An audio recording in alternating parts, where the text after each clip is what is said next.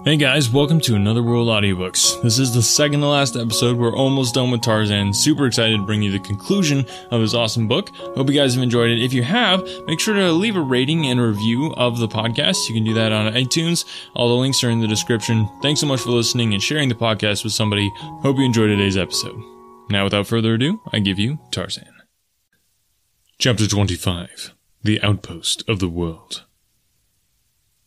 With the report of his gun, Deonot saw the door fly open and the figure of a man pitch headlong within onto the cabin floor. The Frenchman, in his panic, raised his gun to fire again into the prostrate form, but suddenly, in the half-dusk of the open door, he saw that the man was white, and, in another instant, realized that he had shot his friend and protector, Tarzan of the Apes. With a cry of anguish, Deonot sprang to the ape-man's side, and kneeling, lifted the latter's head in his arms, calling Tarzan's name aloud. There was no response, and then Deonot placed his ear above the man's heart. To his joy, he heard its steady beating beneath. Carefully, he lifted Tarzan to the cot, and then, after closing and bolting the door, he lighted one of the lamps and examined the wound. The bullet had struck a glancing blow upon the skull. There was an ugly flesh wound, but no signs of a fracture of the skull. Deonot breathed a sigh of relief, and went about bathing the blood from Tarzan's face. Soon the cool water revived him, and presently he opened his eyes to look in questioning surprise at Deonot. The latter had bound the wound with pieces of cloth, and, as he saw that Tarzan had regained consciousness, he arose, and going to the table, wrote a message, which he handed to the ape-man, explaining the terrible mistake he had made, and how thankful he was that the wound was not more serious. Tarzan, after reading the message, sat on the edge of the couch and laughed. "It is nothing," he said in French, and then, his vocabulary failing him, he wrote, "You should have seen what Bolgani did to me, and Kerchak, and Turkaz before I killed them. Then you would laugh at such a little scratch." Deonot handed Tarzan the two messages that had been left for him. Tarzan read the first one through with a look of sorrow on his face. The second one he turned over and over, searching for an opening. He had never seen a sealed envelope before. At length he handed it to Deonot. The Frenchman had been watching him, and knew that Tarzan was puzzled over the envelope. How strange it seemed that to a full-grown white man an envelope was a mystery. Deonot opened it, and handed the letter back to Tarzan. Sitting on a camp stool, the ape-man spread the written sheet before him, and read, "To Tarzan of the Apes. Before I leave, let me add my thanks to those of Mr. Clayton for the kindness you have shown in permitting us to use your cabin.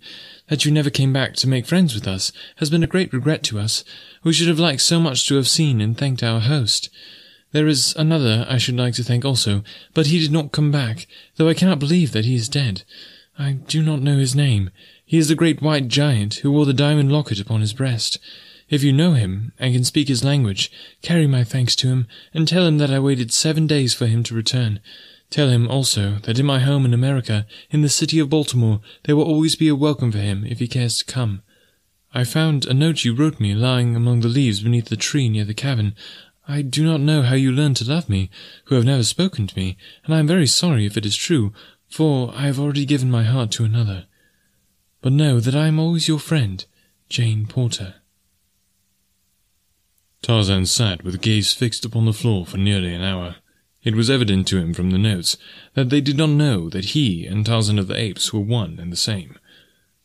"I have given my heart to another," he repeated over and over again to himself. Then she did not love him. How could she have pretended love, and raised him to such a pinnacle of hope, only to cast him down to such utter depths of despair? Maybe her kisses were only signs of friendship. How did he know, who knew nothing of the customs of human beings? Suddenly he arose, and, bidding Deonot good night, as he had learned to do, threw himself upon the couch of ferns that had been Jane Porter's.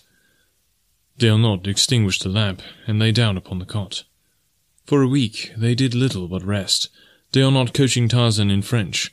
At the end of that time, the two men could converse quite easily. One night, as they were sitting within the cabin before retiring, Tarzan turned to Deonot. "Where is America?" he said. Deonot pointed toward the northwest. "Many thousands of miles across the ocean," he replied. "Why?" "I am going there." Deonot shook his head. "It is impossible, my friend," he said.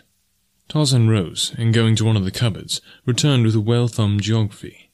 Turning to a map of the world, he said, "I have never quite understood all this. Explain it to me, please." When Deonot had done so, showing him that the blue represented all the water on the earth, and the bits of other colors the continents and islands, Tarzan asked him to point to the spot where they were now. Deonot did so. "Now point out America," said Tarzan, and Deonot placed his finger upon North America. Tarzan smiled and laid his palm upon the page, spanning the great ocean that lay between the two continents. "You see, it is not so very far," he said, "scarce the width of my hand." Deonot laughed. How could he make the man understand? Then he took a pencil and made a tiny point upon the shore of Africa. "This little mark," he said, "is many times larger upon this map than your cabin is upon the earth. Do you see now how very far it is?" Tarzan thought for a long time. "Do any white men live in Africa?" he asked. "Yes." "Where are the nearest?" Deonot pointed out a spot on the shore, just north of them. "So close?" asked Tarzan in surprise. "Oui," said Deonot. "But it is not so close." "Have they big boats to cross the ocean?" "Yes." "We shall go there tomorrow," announced Tarzan. Again Deonot smiled and shook his head. "It is too far. We should die long before we reach them." "Do you wish to stay here then forever?" asked Tarzan. "No," said Deonot. "Then we shall start tomorrow. I do not like it here longer. I should rather die than remain here." "Well," answered Deonot with a shrug, "I do not know, my friend, but that I will also rather die than remain here. If you go, I shall go with you." "It is settled then," said Tarzan. "I shall start for America tomorrow." "How will you get to America without money?" asked Deonot. "What is money?" inquired Tarzan. It took a long time to make him understand, even imperfectly. "How do men get money?" he asked at last. "They work for it." "Very well, I will work for it then." "No, my friend," returned Deonot. "You need not worry about money, nor need you to work for it. I have enough money for two, enough for 20, much more than is good for one man, and you shall have all you need if we ever reach civilization." So, on the following day, they started north along the shore, each man carrying a rifle and ammunition, besides bedding and some food and cooking utensils. The latter seemed to Tarzan a most useless encumbrance, so he threw his away. "But you must learn to eat cold food, my friend," remonstrated Deonot. "No civilized men eat raw flesh." "There will be time enough when I reach civilization," said Tarzan. "I do not like the things, and they only spoil the taste of good meat." For a month they traveled north, sometimes finding food in plenty, and again going hungry for days. They saw no signs of natives, nor were they molested by wild beasts. Their journey was a miracle of ease. Tarzan asked questions and learned rapidly. Deonot taught him many of the refinements of civilization, even to the use of knife and fork, but sometimes Tarzan would drop them in disgust and grasp his food in his strong brown hands, tearing it with his molars like a wild beast. Then Deonot would expostulate with him, saying, "You must not eat like a brute, Tarzan, while I am trying to make a gentleman of you. Mon Dieu! Gentlemen do not thus, it is terrible!" Tarzan would grin sheepishly and pick up his knife and fork again, but at heart he hated them. On the journey, he told Deonot about the great chest he had seen the sailors bury, of how he had dug it up and carried it to the gathering place of the apes and buried it there. "It must be the treasure chest of Professor Botter," said Deonot. "It is too bad, but of course you do not know." Then Tarzan recalled the letter written by Jane to a friend, the one he had stolen when they first came to his cabin, and now he knew what was in the chest and what it meant to Jane. "Tomorrow we shall go back after it," he announced to Deonot. "Go back?" exclaimed Deonot. "But my dear fellow, we have now been 3 weeks upon a march. It will require 3 more to return to the treasure, and then, with that enormous weight which required, you say, 4 sailors to carry, it will be months before we again reach this spot." "It must be done, my friend," insisted Tarzan. "You may go on toward civilization, and I will return for the treasure. I can go very much faster alone." "I have a better plan, Tarzan," exclaimed Deonort. "We shall go on together to the nearest settlement, and there we will charter a boat and sail back down the coast for the treasure and so transport it easily. That will be safer and quicker, and also not require us to be separated. What do you think of that plan?" "Very well," said Tarzan. "The treasure will be there whenever we go for it. And while I could fetch it now and catch up with you in a moon or two, I shall feel safer for you to know that you are not alone on the trail. When I see how helpless you are, Deonort, I often wonder how the human race has escaped annihilation all these ages which you tell me about. Why, Sabor single-handed could exterminate 1,000 of you." Deonort laughed. "You would think more highly of our genius when you have seen its armies and navies, its great cities and mighty engineering works.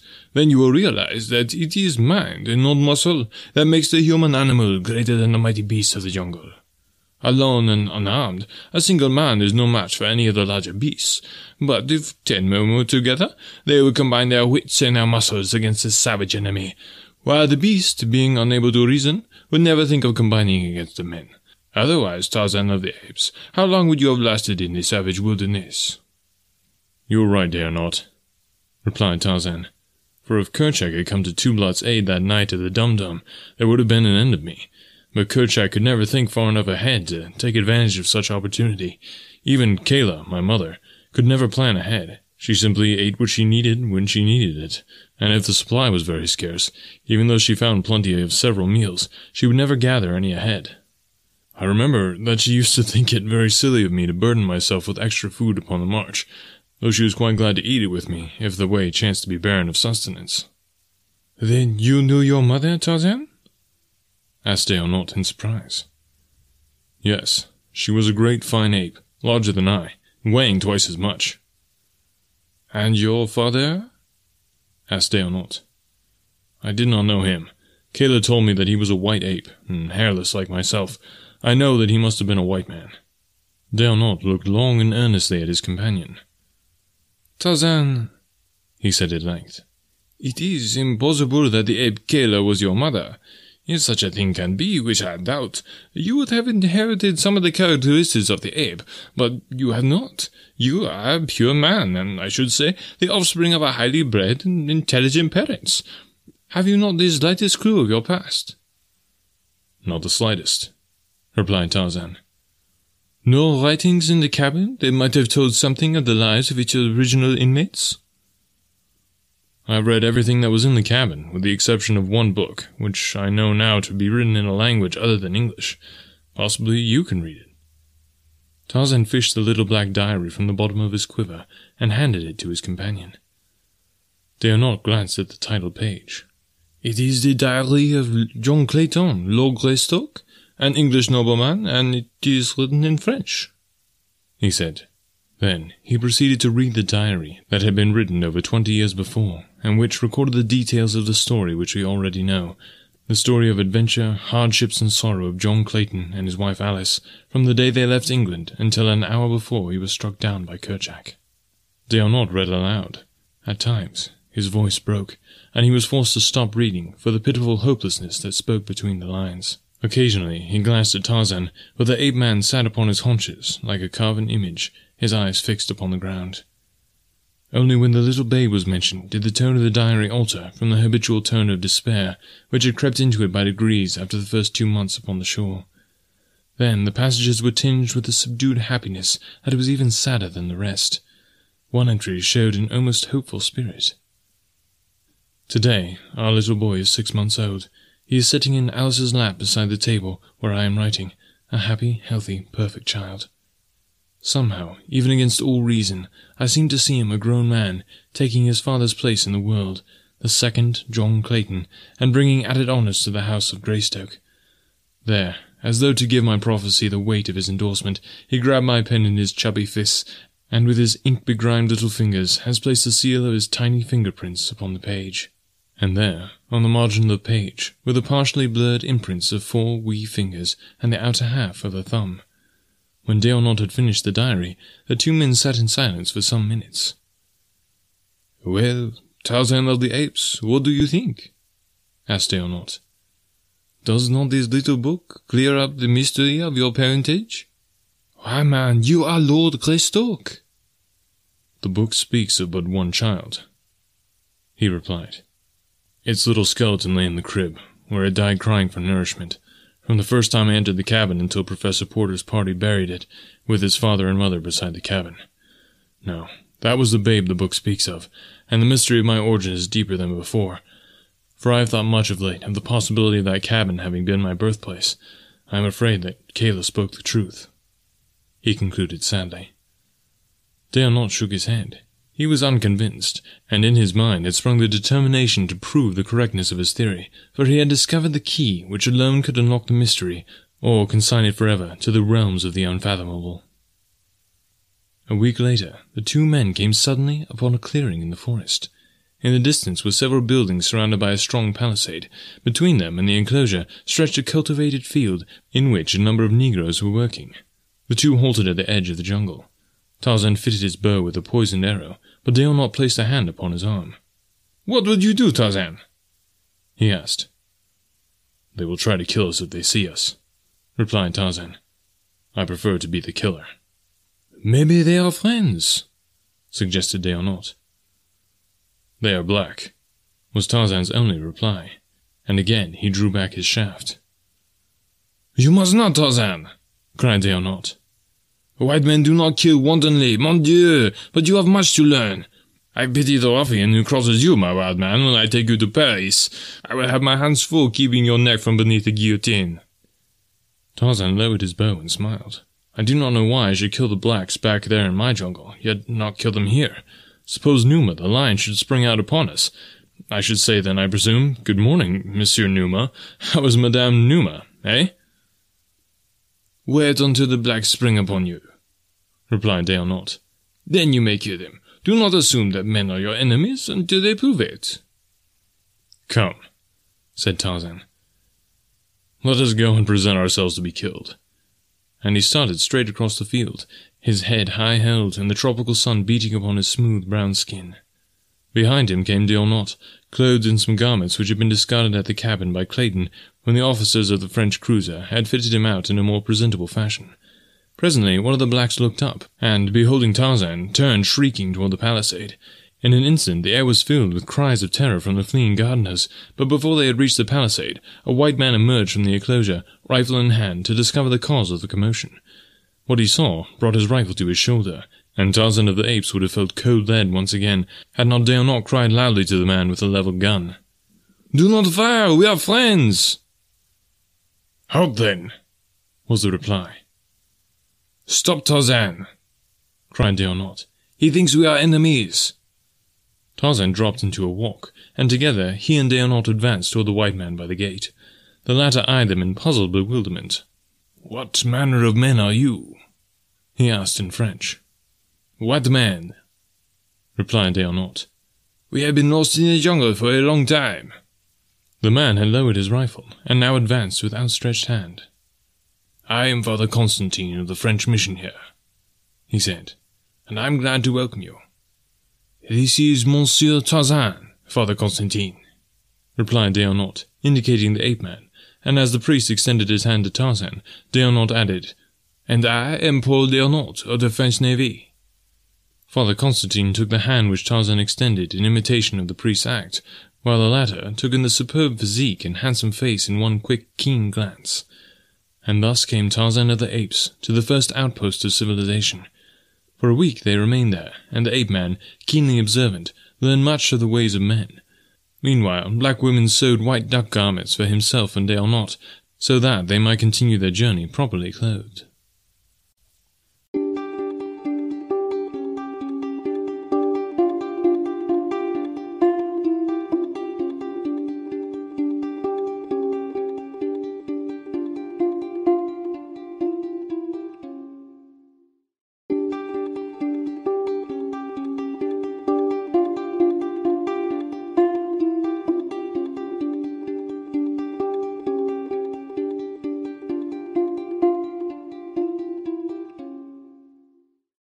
Chapter 26. The Height of Civilization. Another month brought them to a little group of buildings at the mouth of a wide river, and there Tarzan saw many boats, and was filled with the timidity of the wild thing by the sight of many men. Gradually he became accustomed to the strange noises and the odd ways of civilization, so that presently none might know that 2 short months before, this handsome Frenchman in immaculate white ducks, who laughed and chatted with all of them, had been swinging naked through the primeval forests to pounce upon some unwary victim which, raw, was to fill his savage belly. The knife and fork, so contemptuously flung aside a month before, Tarzan now manipulated as exquisitely as did polished D'Arnaut.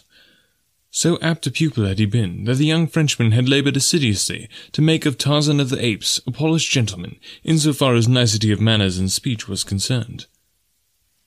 "God made you a gentleman at heart, my friend," D'Arnaut had said. "But we want his works to show upon the exterior also." As soon as they had reached the little port, D'Arnaut had cabled his government of his safety, and requested a 3 months' leave, which had been granted. He had also cabled his bankers for funds, and the enforced wait of a month, under which both chafed, was due to their inability to charter a vessel for the return to Tarzan's jungle after the treasure. During their stay at the coast town, Monsieur Tarzan became the wonder of both whites and blacks, because of several occurrences which to Tarzan seemed the merest of nothings. Once, a huge black, crazed by drink, had run amok and terrorized the town, until his evil star had led him to where the black-haired French giant lolled upon the veranda of the hotel. Mounting the broad steps with brandished knife, the Negro made straight for a party of 4 men, sitting at a table, sipping the inevitable absinthe. Shouting in alarm, the 4 took to their heels, and then the black spied Tarzan. With a roar, he charged the ape-man, while 100 heads peered from sheltering windows and doorways to witness the butchering of the poor Frenchman by the giant black. Tarzan met the rush with a fighting smile that the joy of battle always brought to his lips. As the Negro closed upon him, steel muscles gripped the black wrist of the uplifted knife hand, and a single swift wrench left the hand dangling below a broken bone. With the pain and surprise, the madness left the black man, and as Tarzan dropped back into his chair, the fellow turned, crying with agony, and dashed wildly toward the native village. On occasion, as Tarzan and D'Arnaut sat at dinner with a number of other whites, the talk fell upon lions and lion hunting. Opinion was divided as to the bravery of the king of beasts, some maintaining that he was an arrant coward, but all agreeing that it was with a feeling of greater security that they gripped their express rifles when the monarch of the jungle roared about a camp at night. D'Arnaut and Tarzan had agreed that his past be kept secret, and so none other than the French officer knew of the ape-man's familiarity with the beasts of the jungle. "Monsieur Tarzan has not expressed himself," said one of the party. "A man of his prowess who has spent some time in Africa, as I understand Monsieur Tarzan has, must have had experiences with lions, yes?" "Some," replied Tarzan dryly. "Enough to know that each of you are right in your judgment of the characteristics of the lions, the ones that you have met. But one might as well judge all blacks by the fellow who ran amok last week, or decide that all whites are cowards because one has met a cowardly white. There is as much individuality among the lower orders, gentlemen, as there is among ourselves. Today we may go out and stumble upon a lion which is over-timid. He runs away from us. Tomorrow we may meet his uncle or his twin brother, and our friends wonder why we do not return from the jungle. For myself, I always assume that a lion is ferocious, and so I am never caught off my guard." "There would be little pleasure in hunting," retorted the first speaker, "if one is afraid of the thing he hunts." D'Arnaut smiled. "Tarzan afraid?"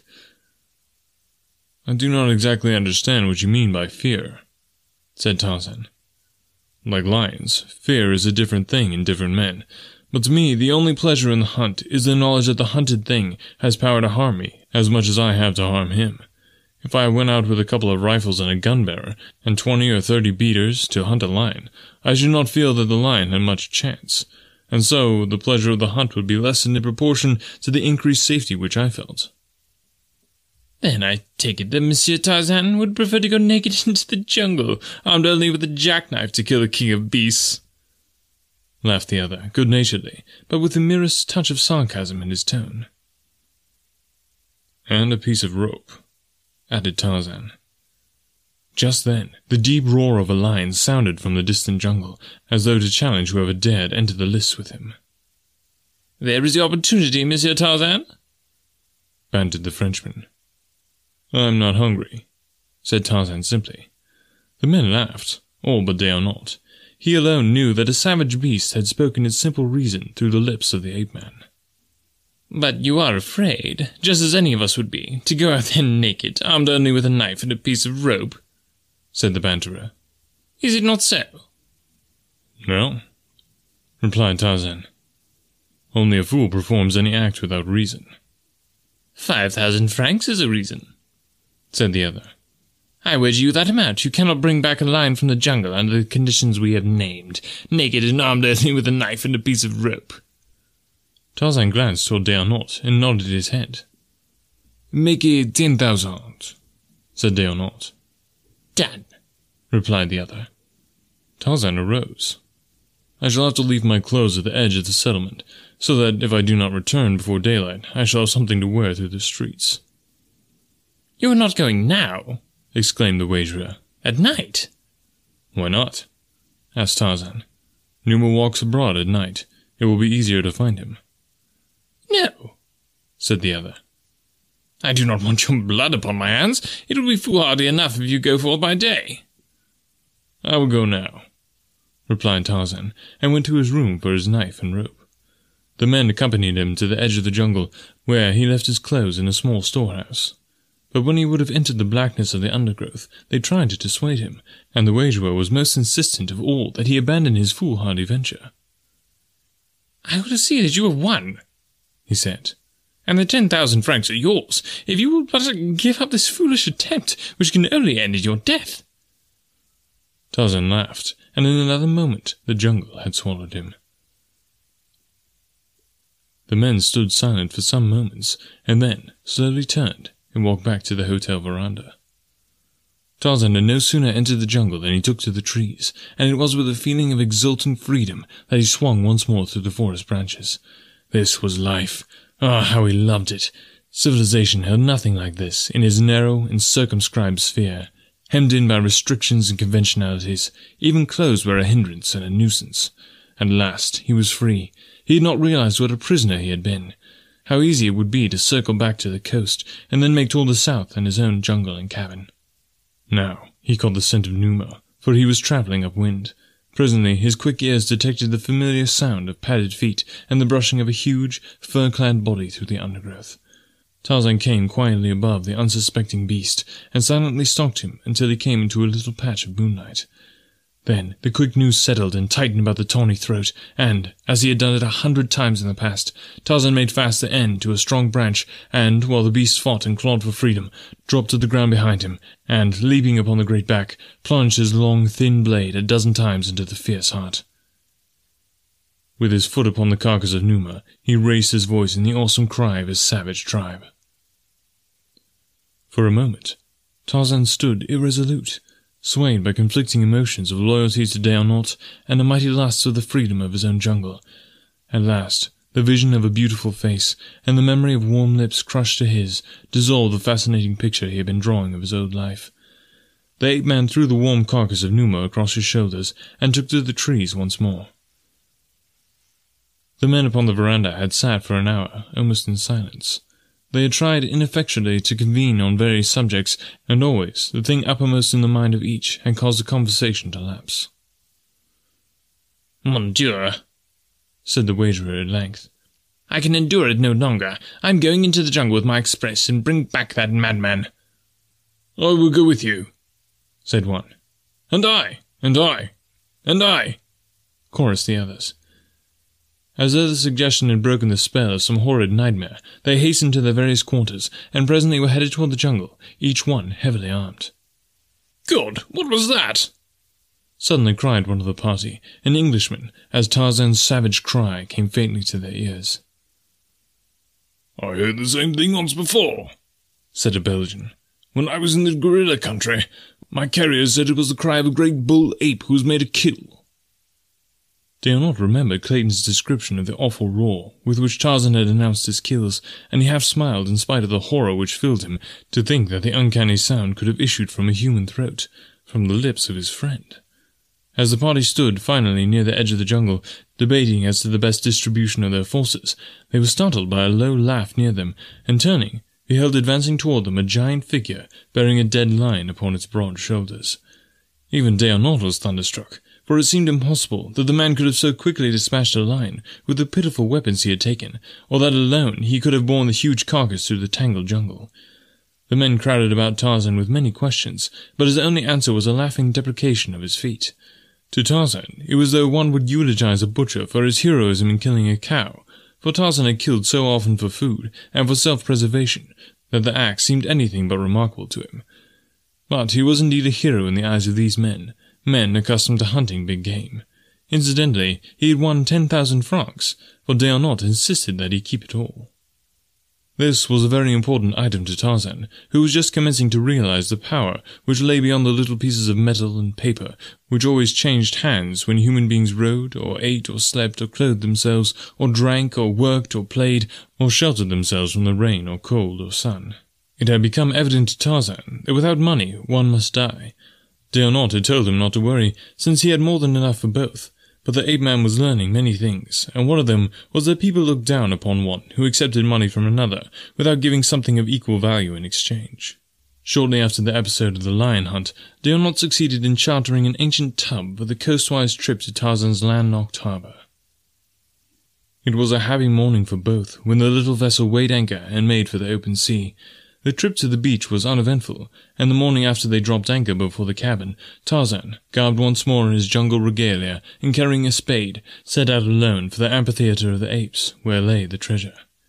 Late the next day he returned, bearing the great chest upon his shoulder, and at sunrise the little vessel worked through the harbor's mouth and took up her northward journey.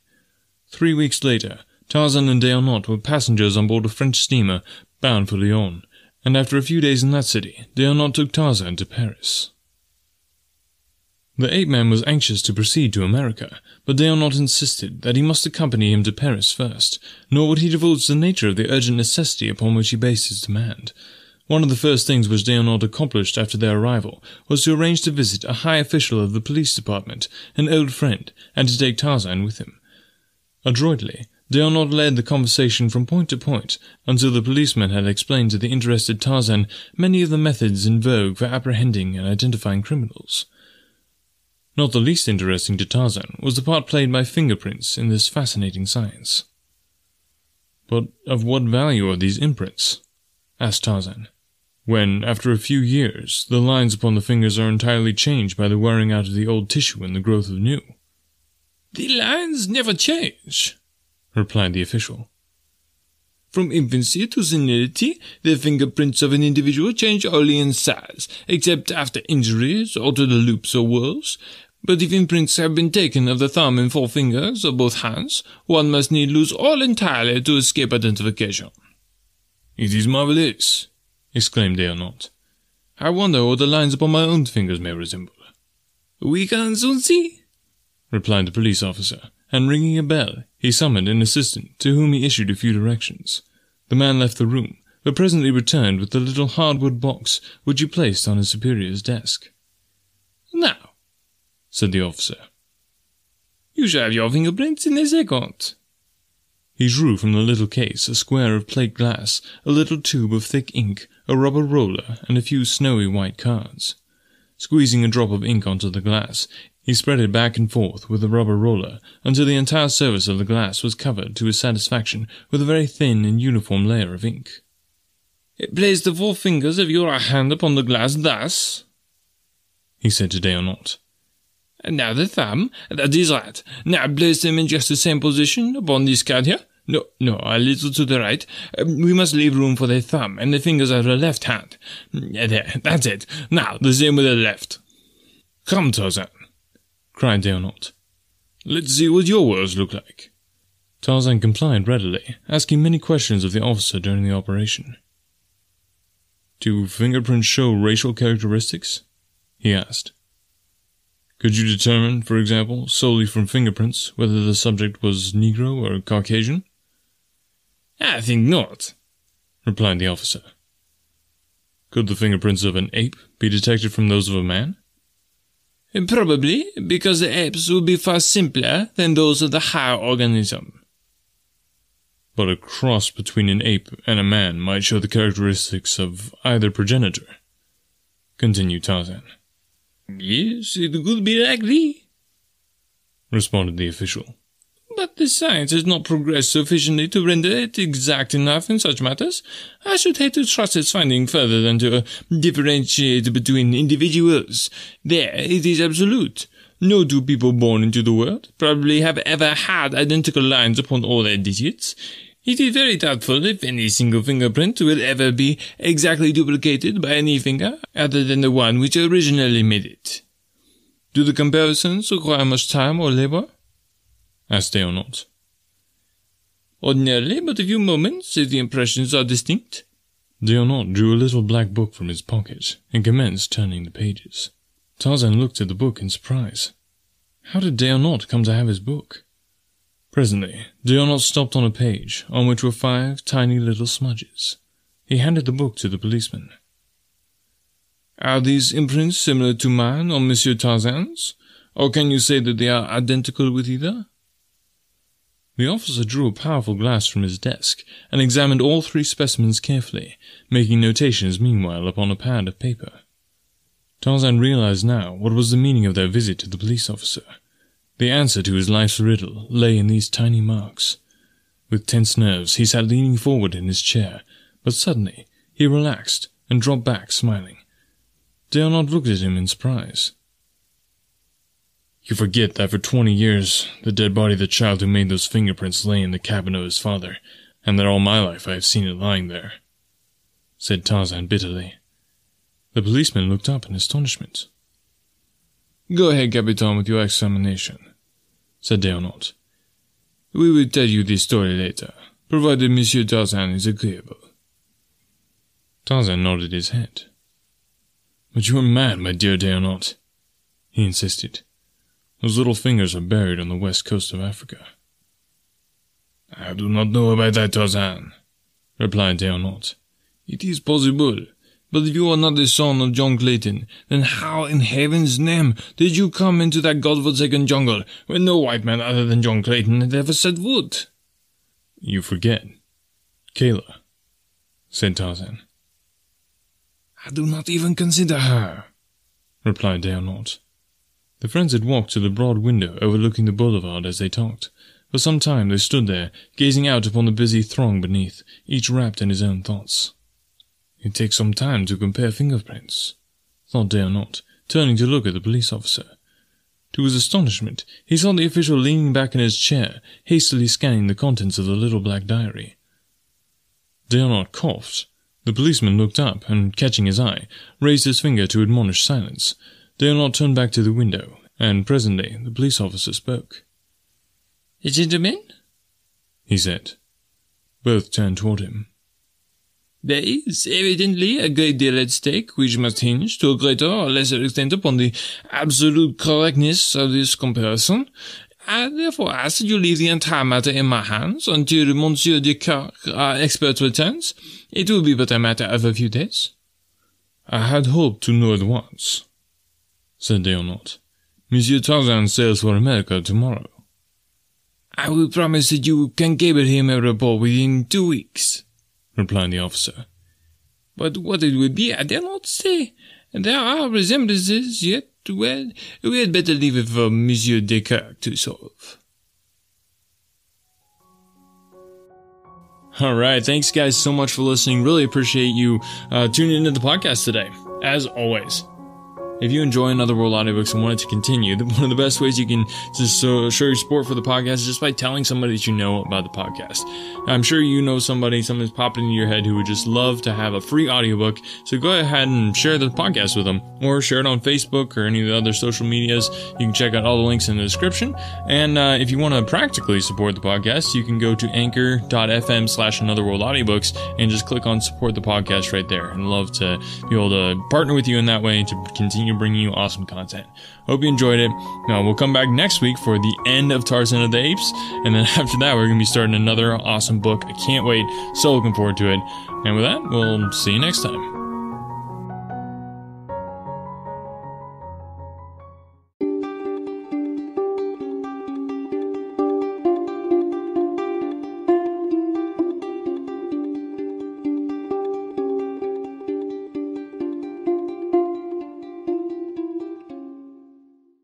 Don't worry, you aren't the only one. You aren't the only business that needs help. You aren't the only person that has a hard time finding the right help at the right price. This is where Business Bloodline becomes your bloodline to temporary and permanent staffing. Business Bloodline specializes in hiring internet workers to creatively solve problems for your business. Business Bloodline does all the vetting and only delivers candidates that make sense for your needs and at a cost that you can afford. But 60 seconds isn't enough for me to tell you why hiring through Business Bloodline is safer, cheaper, and less time-consuming. We would rather show you. To get more information or a business consultation, visit businessbloodline.com. If the job can be done on a computer, Business Bloodline can find a match. Visit businessbloodline.com and tell them that you heard about it on Another World Audiobooks to get 10% off your first hire. Remember to mention that you heard about it on Another World Audiobooks to get that 10% off. businessbloodline.com.